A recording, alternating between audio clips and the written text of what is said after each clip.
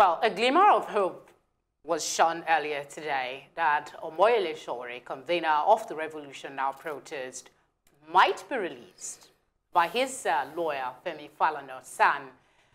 But what we know now is that he is still not released, even though his bail conditions have been met.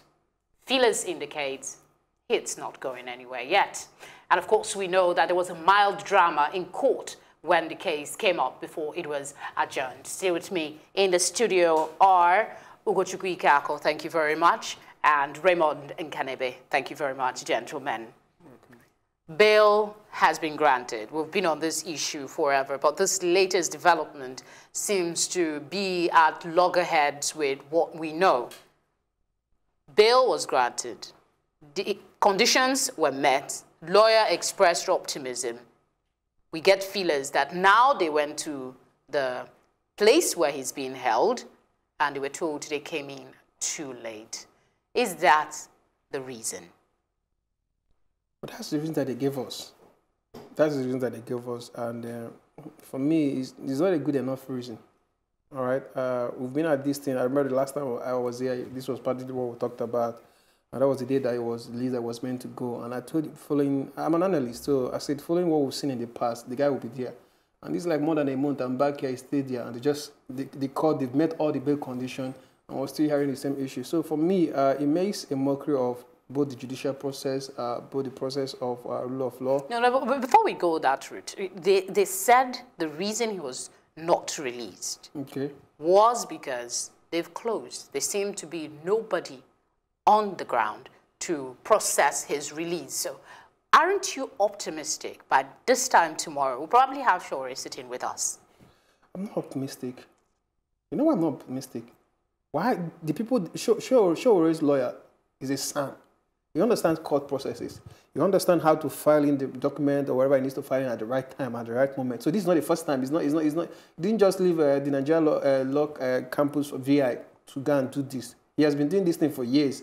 So there is something fishy still going on, right? Because this young man, the bail condition has been met, right? So they can't use the technicality of you came in maybe 5 minutes, 10 minutes late to zone everybody out and still make sure that he sleeps at DSS custody tonight. But tomorrow they can just trump up under crazy charge and still keep him there. And so for me, I'm not optimistic, all right? Because we've seen this thing happen over and over again in this country where people that are opposite government, or people opposition, or people that are critical of government to a certain level, get them, keep them in prison for a long time. They keep going to court. They keep asking the court to get them out and the rest of them. Nothing happens. So for me, I'm not optimistic till it comes out.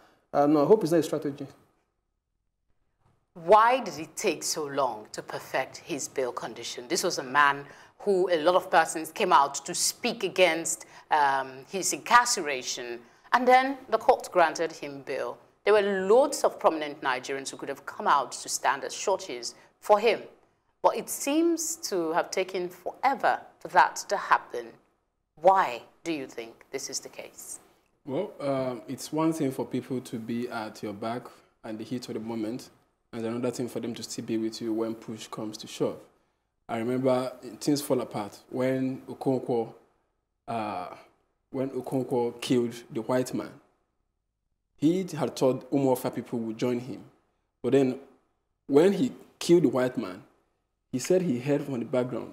They were asking, why did he kill him? And then he said, Umuofia would not go to war. You understand? So why Sowore was revolution now, people were like, yes, yes. And then when he was apprehended by the state, you saw all those support group withered, and some persons are, why is even this? And we saw some persons even coming out to say that why would he even do what he intended or what he planned doing? So I see it as a case of what is the word now? The typical human nature of changing with the tide of events. There was a mild drama in court today. I'm sure you both are aware of it. Before we get there, I want to ask about the lack of access to his client, Femi Falana. That was one of the issues he raised today for asking the courts, how am I supposed to, defend my client when I don't have access to him, and he hasn't had access, and neither has the family had access to him. Why is this? Because this is Nigeria. This is Nigeria. You said yourself that Mr. Falana is someone who knows the law. Couldn't he have found a way to get access to his clients? It comes back to what I'm saying. This is Nigeria. Like the urban philosopher first said, this is Nigeria. So what we'll have is like say, the capital of any harness. Right? People have made up their mind to disobey court processes. People have made up their mind to, to behave in a way that does not favor anybody. Right? So see, it's sad. Like I've gotten tired of talking about this over and over again, because the truth is that the law is everybody's last hope. All right. So if you feel that somebody has done something bad to you, something grievous, or the rest of them, you can go to court and you trust the court to take action. I trust everything to fall in place. You trust the state itself to make sure that what the court has said comes into effect. But here we are seeing a situation where the instrumentality of the state is being used against a citizen. So it shows you that what is happening to Sowore is not just is beyond. There are powers that be in Abuja, in Asoro, that are not okay with that young man, having access to his lawyers, to his family. We saw that happen with Ezewuike, right? Abiri was in DSS for more than 2 years. Nobody knew where he was. So Abiri was a journalist, right, from Bayelsa State. So what we're seeing in this country is a state attempt, 100% state attempt to muzzle not just the opposition, but anybody that is critical of this government, and it does not augur well. I think they should go and read their history book.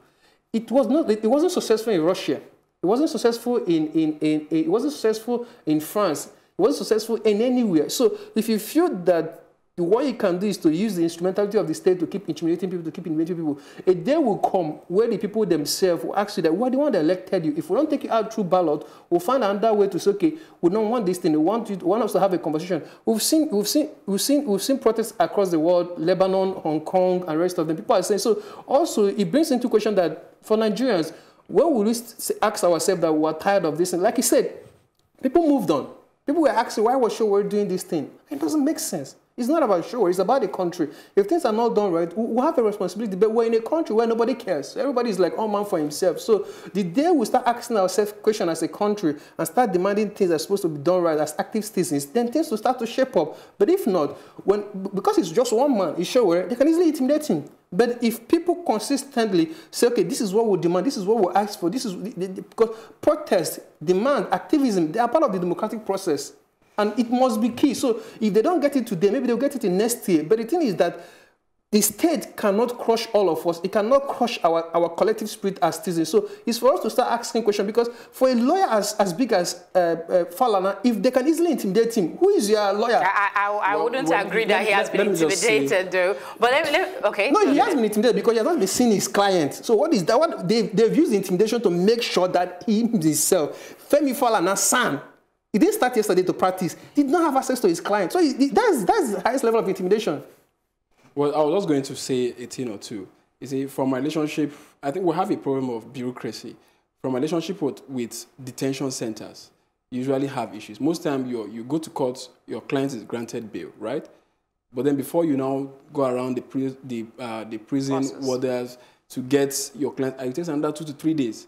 So I'm not surprised it's also playing in the Sowore case. And it doesn't matter who you are. There's just this system that has been laid down to just make very simple things look so cumbersome. And I believe that's what is playing out in the Sowore case. And also, we've only heard from Falana saying that his client has met the conditions. We've not heard the state saying that, yes, he has met those conditions. But the court belief went from what we heard. We've not heard from the court. I mean, as of today's proceedings, yesterday, Falana was saying, our client has met all the conditions. We've not heard any official, we've not heard from the court or the court registrar affirming the fact that he has met all those conditions. But can a bailiff go to the detention center without the clearance of the court? Is that possible? I don't think, it's not possible. Okay, it's so let's move on and take a look at the mild drama. I'm told we have little time. Okay. The prosecution came up with masking witnesses to, testify against Omoyele Sowore and his co-defendant, and Falana raised an issue about this. Even the court didn't seem to be aware of the choice of the prosecution to mask their weakness. What's your take on that? Well, it was a grave error of procedure. And it's good to know that the Honorable Justice Ugochukwu admonished the act of the registrar. But seemed to allow it to continue. No, not. He said he's going to rule on the issue of the mask. He's going to rule on that, right? Because Falana has objected. And when there's an objection to a procedure, the court has to rule and determine which way, what to actually apply. So it's an error of procedure because the witness protection program is, our laws on witness protection is still very young. We don't have a formal legislation of witness protection, but then we borrow from practices in other parts of the country where the judge has a very central role to play in that process. The judge, the Attorney General of the Federation, the counsel for both sides, all sides should be carried along in the process. Shouldn't the prosecution have known this? Shouldn't they be aware? They are not newbies. They're as good as their colleagues on the side of the defense. Shouldn't they have known that this is a breach of court process? I'm really surprised that leaded SAN for the prosecution, Yunus Usman, SAN, could subscribe to such kind of practice. I mean, they are both brother sakes in the bar, and I thought he would have accorded his brother sake the respect of, okay, this is what we are working, because I understand in a case of that nature warrants witness protection. I understand it warrants, but then the process leading to that should be done in good faith, and all parties should also have been carried along. I still don't understand why there is need for witness protection. Sowore is not a terrorist. Nobody found arms or ammunition with Sowore. Sowore is not a member of an MS-13 gang. Sowore is not a member of Boko Haram. What again, should I continue? So there is, I don't understand in God's green earth why you are trying to use witness protection against someone that his only right is just to demand, his only, what he has done wrong is just that he asks for what is right as a citizen, as an active citizen. So I don't understand. It doesn't make sense. And also, what is happening is very shady. What is happening is very shady. And like you said, the son, why the son out of a sudden, the person that is for the prosecution, out of a sudden, okay, this process, without even telling the defense counsel. So for me, there's a lot of shady things going on here. And like I say, he keeps making a mockery of what we have as a democracy. And the thing is this, anybody that thinks that this is okay because it happened to Sowore, no wahala. What happened to, when after rain comes the sun? So it's turn by turn. I hope everybody will get a good grip of it. You wanted to say something? Yeah, I was going to say, for me, I believe a case of that nature demands witness protection, because Sowore is a person who is believed to have a cult following in the streets of the country, among very importantly among the youth.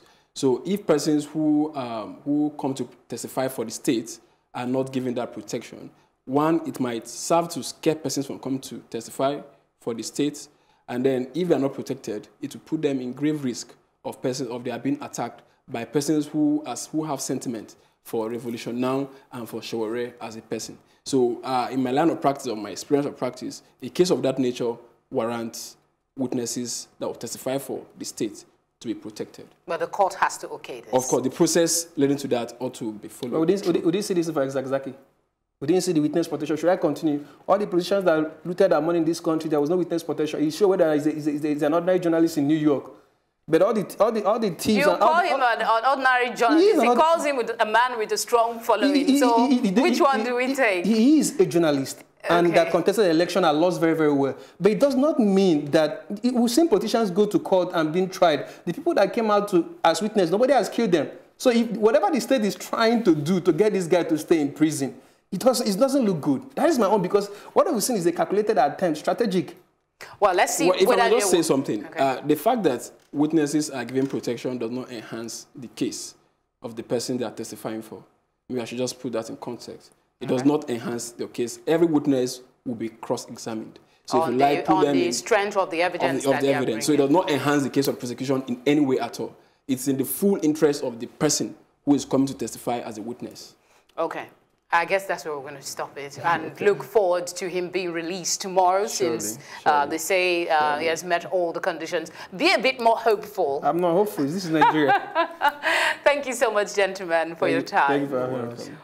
We'll go on a short break for our Plus package, and when we return, I will give my take. To stay with us.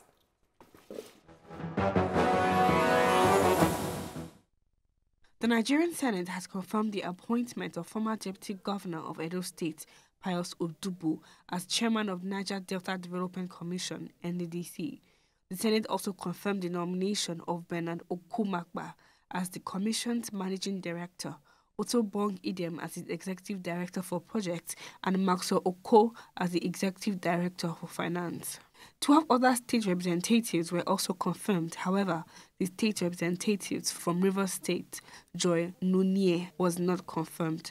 Lawmakers said she did not honor the invitation sent to her by the committee.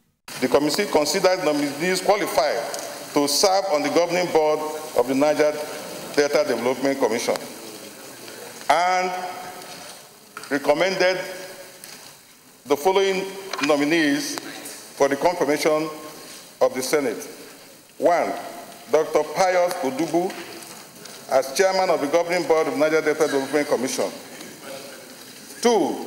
Mr. Bernard O. Okumagba as managing director of Niger Delta Development Commission. 3. Engineer Odbong Endem as executive director of projects of the Niger Delta Development Commission. 4. Maxwell Oko as executive director, finance administration of the Niger Delta Development Commission. 5. Prophet Jones Erue as member representing Delta State on the governing board of Niger Delta Development Commission. What we pray for is for these nominees that are entrusted with management of the NDDC to keep the trust, to discharge the responsibilities bestowed on them by the NDDC Act to ensure that the people of Niger Delta get value for money, that all the development projects are projects that will change the lives of the people for the better. As I said at the beginning, we have to do our oversight. We must ensure that every quabo counts. We must ensure value for money. Unfortunately, the NDDC has established some kind of undesirable reputation, and that is why the president had to set up to call for the probe of what has happened in the past. I think going forward, we must ensure that we remain alert as a legislature, because it is our responsibility to ensure that public funds are properly put to use. While we wish this very good team the best in their endeavor, that they stay committed to the ideals for which the NDDC was set up in the first place. The questions are fair, considering the whispers that has filtered into the media space. The government has come to clear the air that there is no rift between the president and his deputy. Or do they have an antecedent of trust? What is going on, or not? In this case, the law is the law. Several learned legal practitioners have said the president ought to have written the National Assembly, considering his visit is a private one and not in his capacity as the President of the Federal Republic of Nigeria. This is not a good commentary on the leadership being provided for this country. The President's advisors should know better. Nigeria is bigger than a single individual, no matter his status. This government should set good precedents, follow the rule of law in all, I repeat, in all its conducts to get credibility. Thank you for watching the program tonight. As always, we would love to get your feedback. Please share them using any of our social media handles. Until I see you again, please be well.